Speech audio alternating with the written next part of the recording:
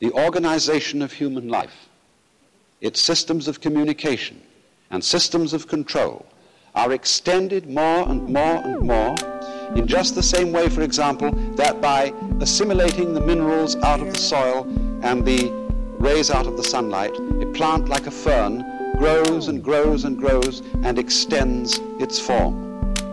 And in this way, its organization prevails. Now then, you see, if you take this task of what we call the conquest of nature, the task of making order victorious over chaos or randomness, if you take this seriously, you will look upon it as warfare.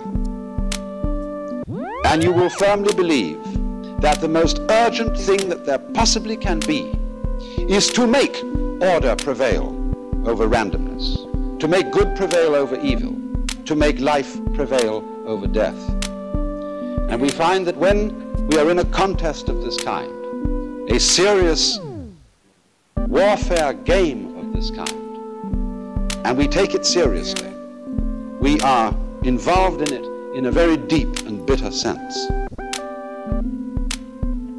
Now, the difference of Buddhism from science as a form of knowledge is that in Buddhism it would be said that this view of things, this view of the task of life as making order triumph over disorder, leaves something out. You remember right at the beginning I made some importance of a Sanskrit word which is fundamental in Buddhism, avidya.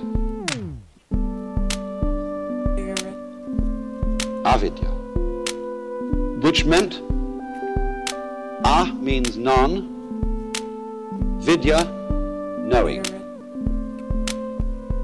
Non-knowing or ignorance, or better, ignorance. Ignorance, in other words, leaving something out of account.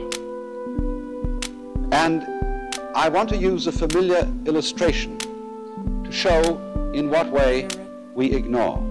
You see here a figure which is apparently, as you look at it, two faces in profile about to kiss each other. Now, if we draw back a little from those two faces, we can see on the white area in between them the form of a cup.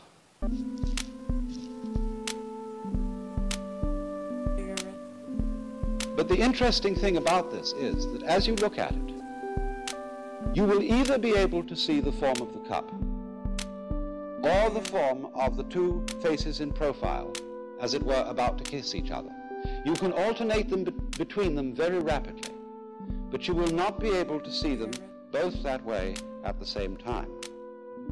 In other words, either the white must be the background and the black the figure on the ground, or else the black must be the background and the white cup showing up on it.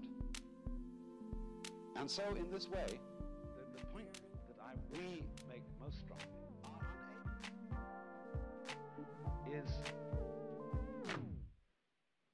that behind a vital religious life for the West, there has to be faith which is not expressed in things to which you cling, in ideas, opinions to which you cling in a kind of desperation. Faith is the act of letting go, and that must begin with letting go of God. Let God go. But you see, this is not atheism in the ordinary sense. Atheism in the ordinary sense is fervently hoping that there isn't a God. It has become extremely plausible that this trip between the maternity ward and the crematorium is what there is to life. And we still have going into our common sense the 19th century myth which succeeded the ceramic myth in Western history. I call it the myth of the fully automatic model. of the universe. Namely, that it's stupid, it's blind force, Haeckel's gyration or fortuitous congress of atoms is of the same vintage as Freud's libido, the blind surge of lust at the basis of human psychology. But when you consider this attitude, you know, what is the poetic counterpart of it? Man is a little germ that lives on an unimportant rock ball that revolves about an insignificant star on the outer edges of one of the smaller galaxies. God, what a put down that was. But on the other hand, if you think about that for a few minutes, I am absolutely amazed to discover myself on this rock ball, rotating around a spherical fire. It's a very odd situation. And the more I look at things, I cannot get rid of the feeling that existence is quite weird. I know that. See, a philosopher is a sort of intellectual yokel who